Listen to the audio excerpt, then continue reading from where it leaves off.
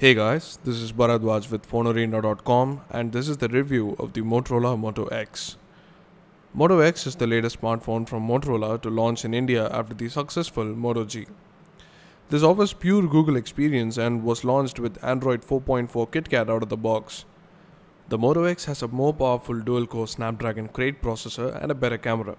It is definitely better than the Moto G in all the aspects, but is it better than the other smartphones in the similar price range? Let's find out. The first thing you notice is how compact the phone is. Even though it has a 4.7-inch screen, it is incredibly compact thanks to the narrow bezel. Screen to body ratio of the Moto X is 72.12%, which is absolutely amazing. Coming to the display, the Moto X has a 4.7-inch 1280 by 720 pixels edge-to-edge AMOLED screen at a pixel density of around 316 ppi. It also has Corning Gorilla Glass protection against scratches and falls. Even though the pixel density is slightly lesser than the Moto G, Moto X offers better viewing angles and vibrant colors. Sunlight legibility is pretty good, but the screen is a bit more reflective compared to the Moto G in brightly lit conditions. It has a 2-megapixel front-facing camera that is capable of recording videos at 1080p Full HD resolution and has the usual set of proximity and ambient light sensors above the display. The Moto X has on-screen touch buttons similar to the Moto G and other Nexus devices, and the primary microphone is present below the display. The secondary microphone is present at the top along with the 3.5mm audio jack.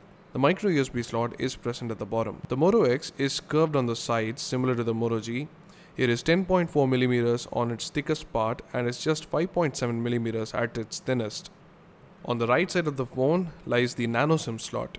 Yes, this is one of the very few Android phones that launched last year with the nano SIM slot after the Asus Padfone Infinity. It has tiny patterns on the back that is easily visible, unlike the patterns on the Nexus 5.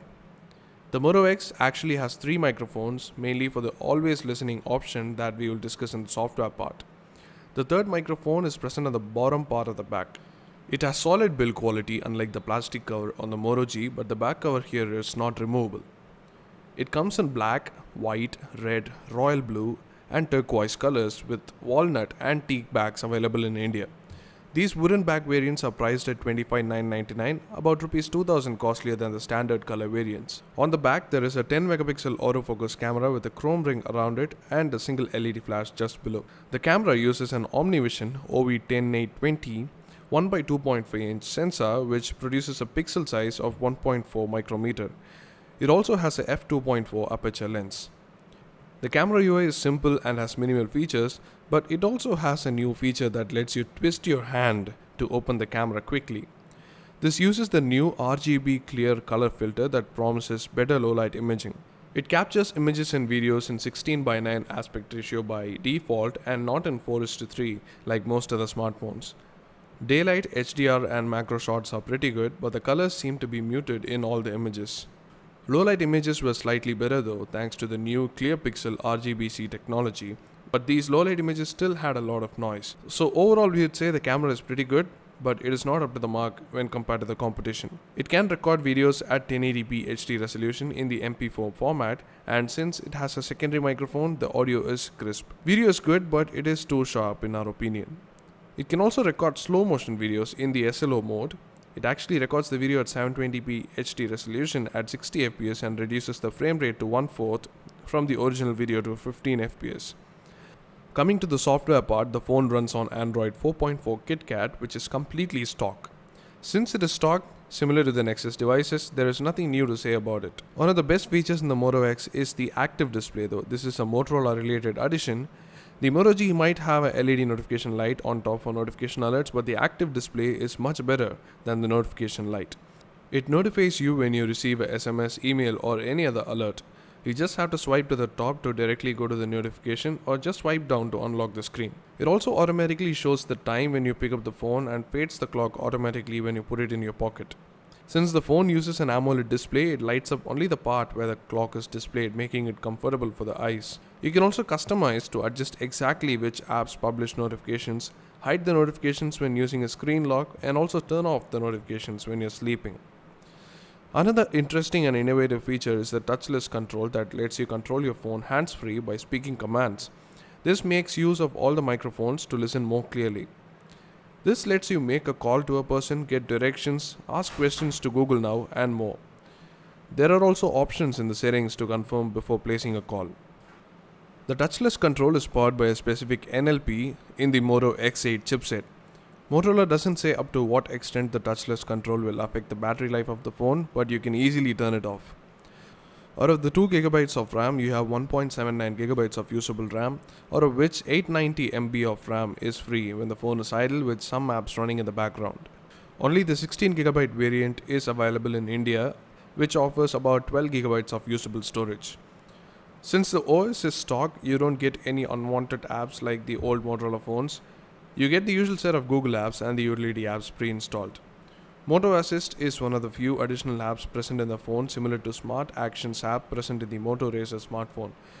In addition to sleeping mode and meeting mode that was available in the Moto G, this has driving mode that automatically detects when you're driving and reads out your text messages and plays music over the car's Bluetooth once it is connected. It also has the Motorola Migrate app that lets you migrate content from your old phone to the new phone. Just like stock Android, Google Play Music is the only app you have to play audio on, and the phone has a decent loudspeaker to play it back. But it could be better though. This lacks a FM receiver, so you don't get FM radio that was present in the Moto G. It can also play most video formats in 1080p Full HD resolution using the default player very smoothly. You have the usual set of connectivity features including 3G HSPA+, dual band Wi-Fi, Bluetooth 4 LE and GPS. The phone also has NFC and USB on-the-go support. The Moto X is powered by a 1.73 GHz dual-core Qualcomm Snapdragon S4 Pro CPU with Crate 300 cores, better than the quad-core ARM Cortex CPU used in the Moto G. Performance is snappy without any lag, and thanks to 2 GB of RAM, multitasking was smooth. It has a 400 MHz quad-core Adreno 320 GPU. We tried out some games on the Moto X and the gameplay was smooth and the graphic details were also quite good in most games. Even though it has USB Origi support, it doesn't support the PlayStation 3 controller. Coming to the battery life, the 2200 mAh lithium-ion battery offers all-day battery life and even lasts till the next day morning with mixed use. However, if you are a gamer playing intensive games and watch videos for a few hours, the battery will last less than this. Overall, the Moto X is definitely one of the best smartphones under $23,999. It excels in performance, battery life and unique software features, but there are some drawbacks like non-removable back cover and just 12GB of usable memory. If you're looking for a smartphone with a large 1080p screen and a Snapdragon 800 processor, this phone is definitely not for you. But if you need a compact smartphone running on the latest version of stock Android under $25,000, this is the best choice out there. To summarize it better, listed here are the pros and cons of this device. And that's about it for the video. Thanks for watching. Do let us know what you think in the comment section below. We hope you enjoyed this video. Do hit the like button if you did, and do hit the subscribe button if you want more videos like these.